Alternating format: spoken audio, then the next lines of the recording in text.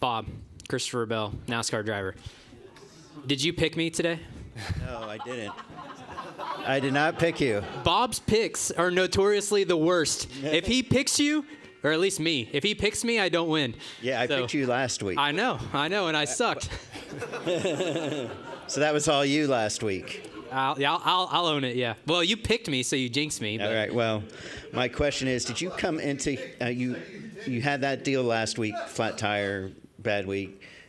The last time you were here, you blew a brake rotor. So did you come in here an angry man, and did that matter? I came in here a sad man, Bob.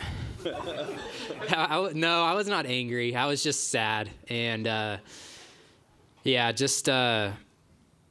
I don't know. I suck at, like, trying to stay upbeat after a run of bad races. And, Atlanta was furthest from my fault. And but it's still a 4th place finish. And then we had a 33rd place finish last week. So that was pretty sad.